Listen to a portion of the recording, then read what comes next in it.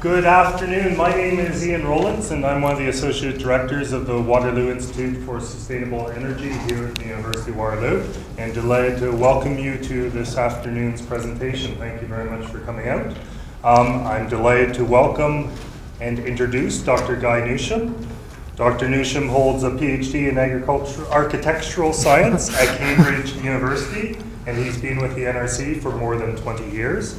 He became group leader of the lighting subprogram in 1999 and was promoted to principal research officer, which is NRC's highest grade in the year 2011. Guy has a range of research interests, and I'm privileged enough to work with him on a few of them, and these include those related to office space design, green building performance, lighting issues, and thermal control. And the topic of Dr. Newsham's presentation today is demand responsive buildings, reducing on-peak electricity use in offices and houses. Dr. Newsham will speak for 40-ish minutes, something of the order of that, and then afterwards we'll have at least 20 minutes for Q&A, formal Q&A period, and then I'm sure there'll be a chance for informal discussion for a few minutes after that. So if you have some questions, please make sure you scribble them down. We'll be very much look forward to taking them at the end. So Guy, I'm delighted you made the effort to come out. I'm very appreciative of you sharing some time with us today, and I'll turn it over to you. Welcome. Okay, thank you very much, Ian, and thank you to WISE for the opportunity to come here today and share some of the results of the research we've been doing at NRC on demand responsive buildings. So for those of you who don't know what demand response is or what demand responsive building is, we'll be talking about that during the first part of the presentation, what demand response is and why it's important. And then I'll move on to a couple of pieces of research that we've done addressing this topic. First of all, looking at commercial buildings, so that's office buildings, schools, those kinds of buildings, and demand response in those buildings. And I'll be looking at both lighting, which is really the focus of our work, how you use lighting as a demand response strategy, and also talking a little bit about work other people have done using HVAC systems, like heating, ventilation, and air conditioning systems as a demand response strategy. And then I'll move on to some work we've been doing on residential buildings, and that's work we've done in collaboration with Ian here at Waterloo. And again, looking at air conditioning as a way of getting demand response in houses. And then finishing off, looking at going beyond air conditioning and a variety of other techniques you might be able to use in houses to reduce peak demand for electricity in the summer months will be the context of this presentation. So overall, there's a long-term and continuing trend for energy use in buildings to grow. That's been going on over decades and decades. Despite what we do with building codes, energy use still continues to grow as we get more and more buildings and more people. And although we have short-term recessions that knock that down a bit, over the long term, it just keeps on growing.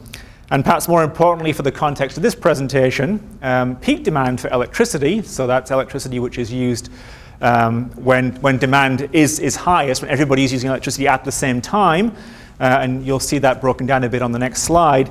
Peak demand for electricity is growing even faster than overall energy use. Now utilities, of course, are faced with the challenge of having to meet demand for electricity instantaneously with supply. Traditionally anyway with supply, and that means they have to bring in extra generators at various times of the year when demand is high, or they have to buy power from neighboring jurisdictions, often at inflated prices. So having really high demand for electricity at certain times of the year can cost a lot of money. It can lead to grid instability, and in the worst cases can lead to actual blackouts on the grid. And we've seen examples of that certainly in the early years of the 2000s. That was happening routinely in California. It's happening in other parts of the world too. It's predicted that by 2017, the UK will be facing blackouts. And it's an issue that's expected to get worse and worse as time goes on. So addressing this issue of peak demand is becoming a really important issue for utilities generally. So let's just break that down a bit and look at overall electricity demand in Ontario. And this goes back a bit. This goes back to summer of 2006. Which was the absolute highest demand ever in Ontario, I think, until last summer. So we can see that, first of all, Ontario is a summer peaking utility. That means it uses electricity at the highest level during the summer, not the winter, which makes it unusual actually for Canada, but that is the case in Ontario because of very high air conditioning loads in Ontario in the summer. So this graph shows you over a few days how demand varied across the province, and you can see an obvious variation from nighttime to middle of the afternoon, big fluctuations there, and from weekends to weekdays. So demand for electricity is not constant. It varies substantially by time of year, by time of day, and by time of week. We can also see that on the bottom graph here, we have plotted price for electricity. This is the spot price, the market price for electricity. Most people don't pay that, but the market operator still publishes it. This is the spot price for electricity. You can see how that varies with demand. So as demand goes up, the price goes up. And when temperatures were very high on August the 1st, 2006, and demand was at its very highest as all the air conditioners were going simultaneously in houses and offices around the province, peak price for electricity came out as over 20 cents a kilowatt hour. So what utilities would love to do is to shave that peak a bit, reduce that peak a little bit, and you can see over here that even very small changes in peak can have very large effects on the spot price for electricity. So just bringing this peak down a little bit would really benefit utilities and all of us in the long run, because that would bring prices down as well. So they'd love to do things like load shifting, which would be you don't change the total amount of energy that you use, but you move it around the clock. So you take a bit of that peak and you use energy a bit earlier or a bit later instead. Or you can just simply do load shedding, where you just use less electricity and reduce the peak that way. So various techniques you can use, and the utility would like to explore using techniques like that. So if you were doing this in buildings, if you wanted to try and reduce electricity demand in buildings on those hot summer afternoons, how would you do it? Well, this is showing how electricity is used in a typical office building on a hot summer afternoon. And you can see the obvious targets would be the biggest users, and that is air conditioning and interior lighting. That's where all the power is going on hot summer afternoons. So those are the targets. If we could reduce those somehow, we could make a reasonable indent on that peak demand.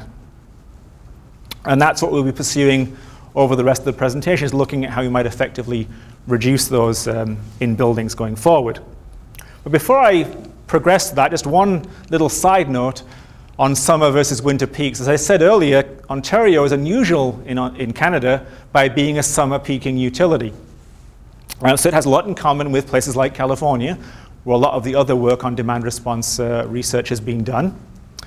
And most work everywhere is really focused on summer peaks, and that's where our work is focused. But most of Canada is actually winter peaking. That's electricity demand is highest everywhere else except Ontario in the winter. Now, the winter peaks tend to occur at different times. Summer peaks tend to occur on late summer afternoons when the air conditioning loads are highest, when people are getting home from work, but when commercial buildings are still operating. Winter peaks tend to occur early in the morning when any electricity associated with heating is also pretty high, and later in the evening. And you add to that things like lighting in winter and cooking and those kinds of things. So winter peaks, morning and later in the evening. But strategies that you can use to reduce peak, you can use them in sort of both scenarios in different ways. So if you want to reduce lighting, well, you can do that in summer or in winter, and you can use basically the same techniques that I'll talk about for summer later on. If you come to wanting to reduce cooling in the summer, well, in a similar way, you could reduce heating in the winter. So similar techniques, you can apply them in both. But for the rest of the presentation, I'll be focusing on summer peaking scenarios. Now, some people have described demand response as being what you might consider an app on the coming smart grid. So for most of you probably familiar with what the smart grid is.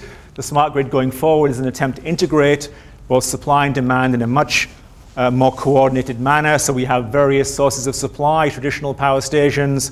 We're also bringing on more and more renewables into the scenario as well. And of course, renewables bring in extra variation on the supply side that wouldn't have existed in the past. Then on the demand side, we have houses and offices and industrial plants all demanding electricity.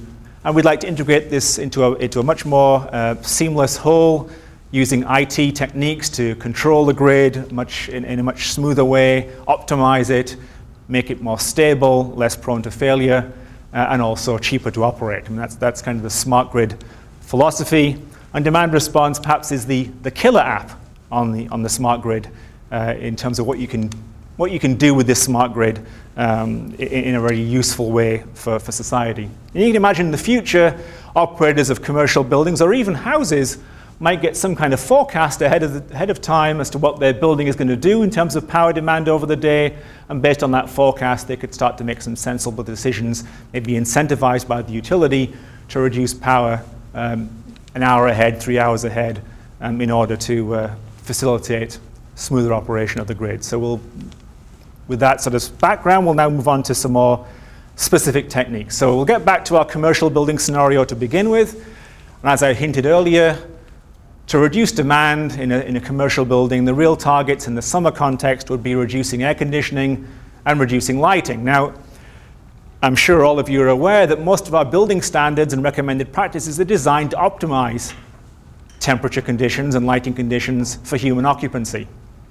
Demand response, of course, goes in the opposite direction. We're deliberately taking away cooling and taking away lighting in order to reduce peak demand.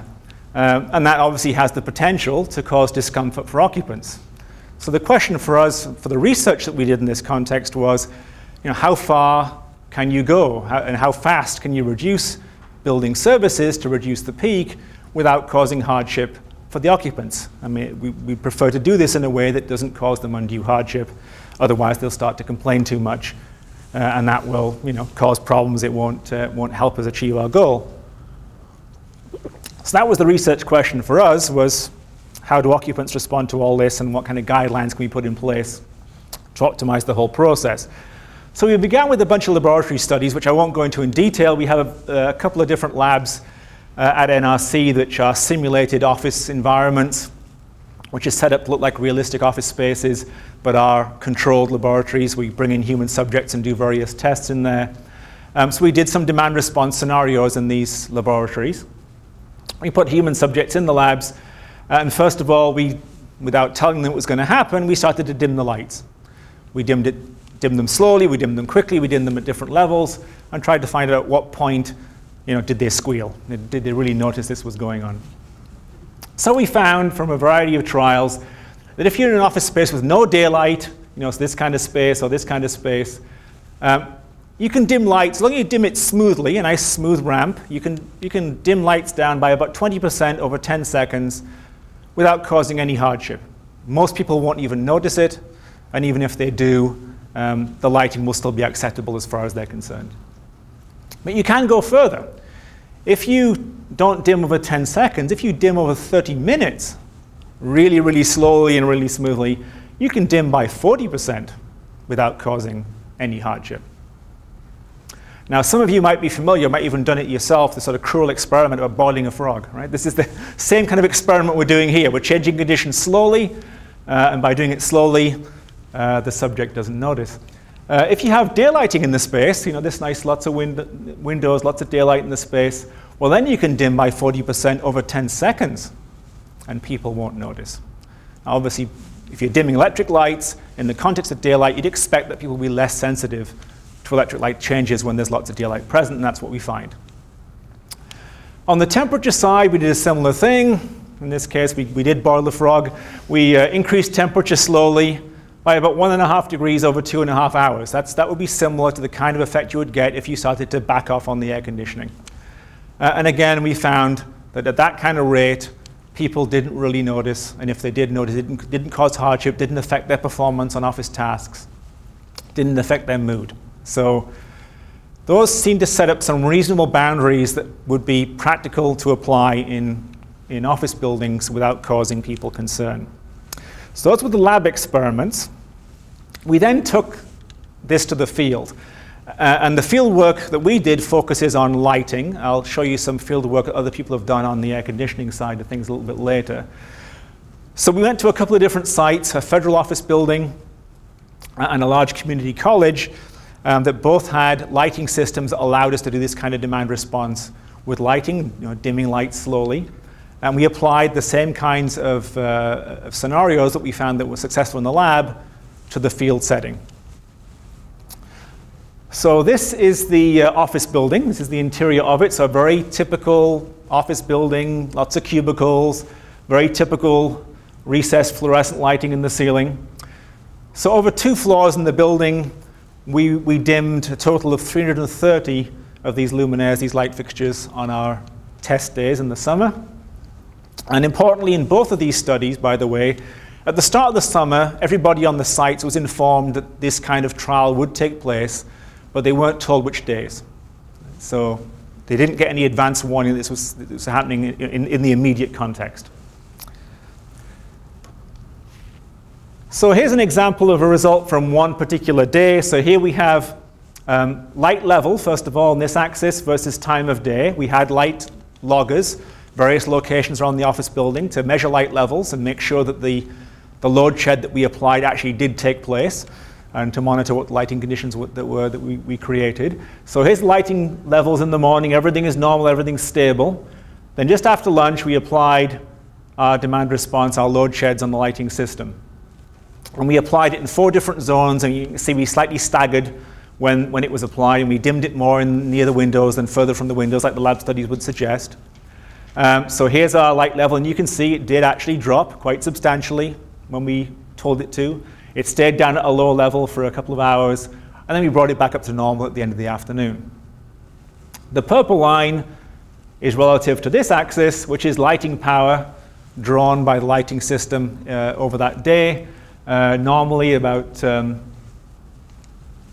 are we at there, 21 kilowatts or something like that. And when we apply our load shed, when the light levels drop, of course, the power for lighting also drops. And you can see that we reduced lighting power by over 20%, almost 25% during that particular event. And our key measure for whether this was causing a problem for the occupants was, were there any complaints? And facility managers did not record any unusual level of complaints about lighting in the afternoon. Well, there were no complaints at all about lighting in the afternoon. So no indication anybody noticed it or it caused any problems. We are actually currently doing another study in another building in Quebec where we're sending out questionnaires on the afternoons of these kinds of events as well, so get a more direct level of feedback on whether we're causing any problems. But in this particular scenario, we just monitored complaint levels and we didn't find spontaneous complaints at all. For the college campus, a much larger setting now. So we have a variety of different spaces now, not just offices, but also classrooms and corridors in multiple buildings. And more than 1,800 luminaires that we could dim in our load shed events. We also had an extra way of looking at whether we were causing problems for people. Every individual room at the campus had a manual wall switch that allowed the occupants of the room to manually dim the lights up and down. So we could also look during our load shed events whether there was more activity on these wall switches. Did people attempt to bring the light levels back up again more than they would do normally in response to what we were doing? So that was an extra measure that we had to look at whether we were causing hardship. And here's the result. This is actually probably my favorite graph of all time. It's funny what sort of turns scientists on, I suppose. Some people will look at great art. I like to look at great graphs. There's 5 million data points on one graph. I'm very proud of this. So this shows you total power draw by the lighting system versus time of day, and then every line is a day. So all the gray lines are normal days when we didn't do anything. So that just gives you some frame of reference as to what the normal level of lighting power was in these buildings, and the normal level of variation from day to day in these buildings. A very obvious diurnal pattern again from nighttime during the day over here. The colored lines are the days when we initiated a demand response event or a load shed. So the blue line, for example, we did some dimming over 30 minutes like some of the lab studies, and you can see a very obvious drop in lighting power when the load shed was enacted. The orange line is our final load shed later in July, and there we did the load shed over 1 minute, so much shorter time frame. There's some numbers to go with those graphs to show you the extent of the reductions in lighting power. And again, no complaints to the facility manager on those afternoons when we did the load shed, and that extra measure we had, there was no evidence of any additional use of those wall controls, suggesting people were trying to override the things that we were imposing on them, the load shed we were imposing on them. The air conditioning work comes from California, what you might call our sister laboratory. Lawrence Berkey National Labs in California has been doing a lot of work on the HVAC side. They've begun trials back in 2004, and they've continued right up until the present day, getting bigger and bigger and more buildings enrolled. Early on in the trials in 2004, they were working with 18 sites. As you can see, very large buildings overall. And they were applying mostly strategies on air conditioning. There's a few that looked at lighting, but mostly air conditioning. Here's some of the buildings that they did their work in. And the way that the system worked was they would send a price signal to the building management system. And whenever the price signal for electricity crossed a certain threshold, the building management system would engage certain strategies that the building manager had programmed in.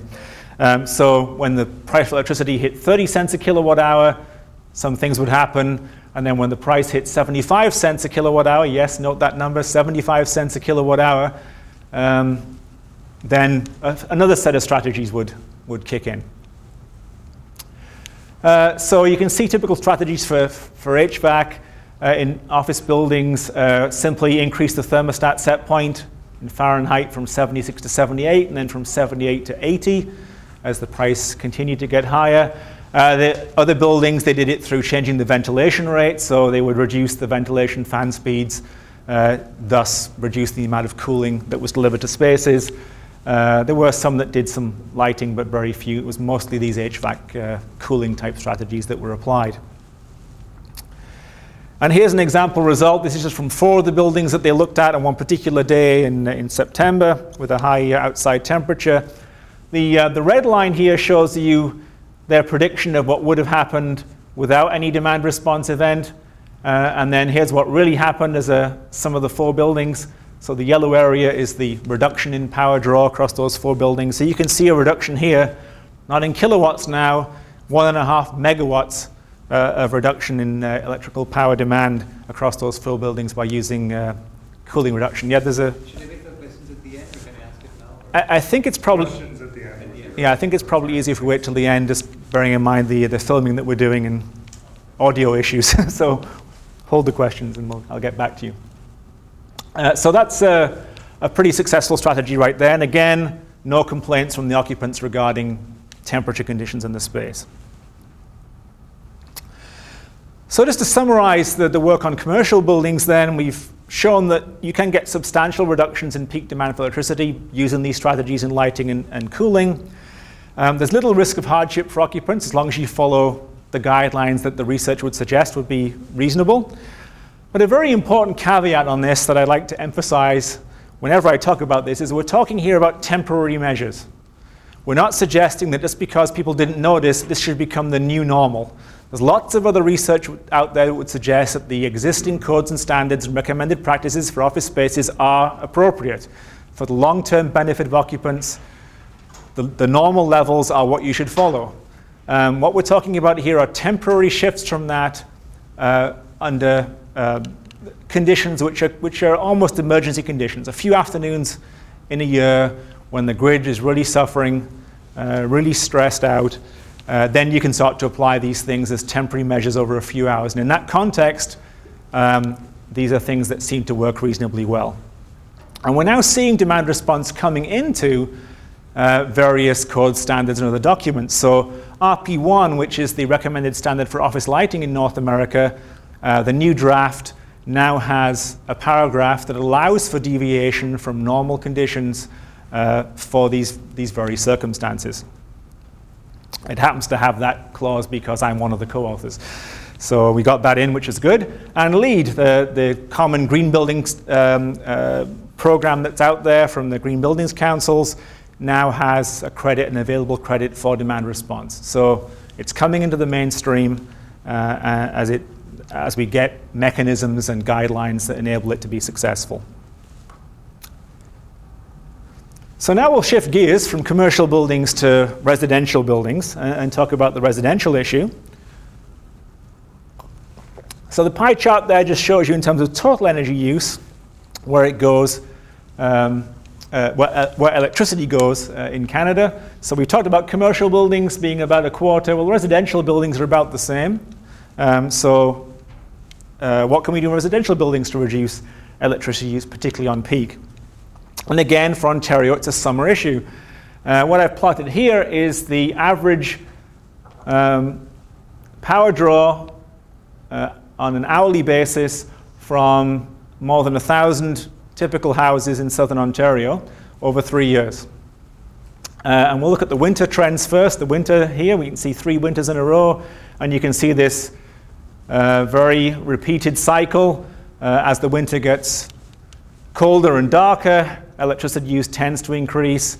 As any heating associated electricity also increases, more lighting is used when it gets darker and colder. People are inside more, using power in their houses more. So that's a general trend that we see. But the obvious trend here is summer. What happens in summer? Well, things just go crazy in summer. Right? The total energy use in summer is about the same as it is in winter.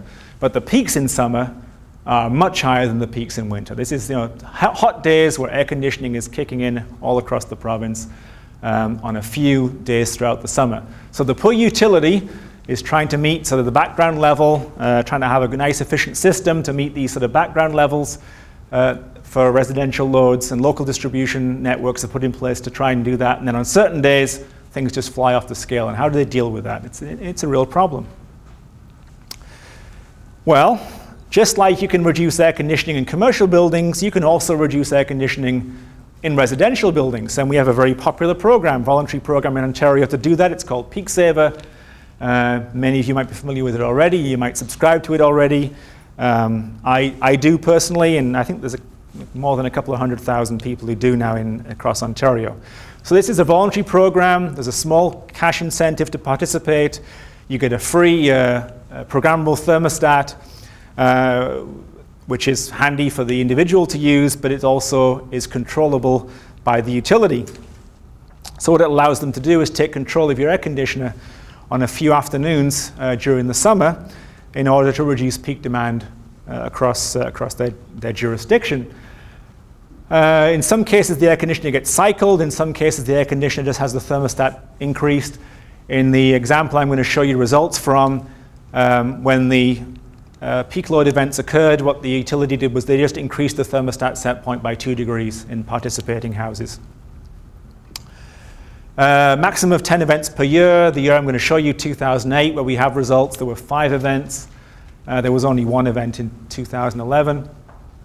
Occupants are allowed to opt out of the event, but they don't get any advance warning it's going to happen. So opting out is maybe not obvious, but you can do it.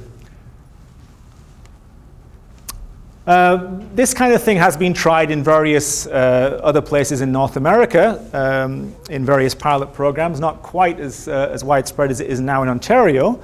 And we did a review of that work, myself and actually a co-op student from Waterloo. Did a review of that work a few years ago, looking at what kinds of demand savings were achieved by residential air conditioner cycling or direct load control of air conditioners by utilities. And you can see a range of effects here, from 0.3 kilowatt reduction on average to 1.3 kilowatt reduction. So let's just put that in context. I'll bring that graph back up again. So on these big days, you can see on average houses are being about 2.5, 3 kilowatts. So if you're able to reduce that by something in the range of half to a 1 kilowatt, that's a pretty substantial reduction.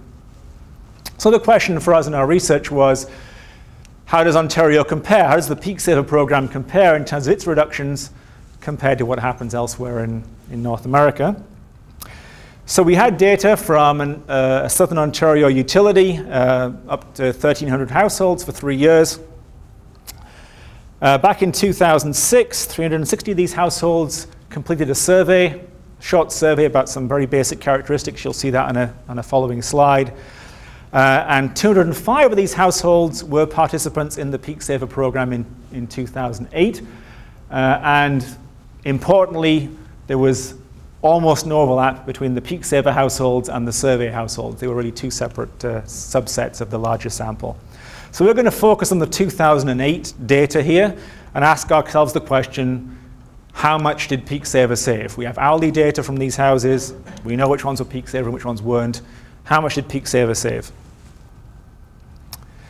The household characteristics here, this is the data from the ones who did the survey.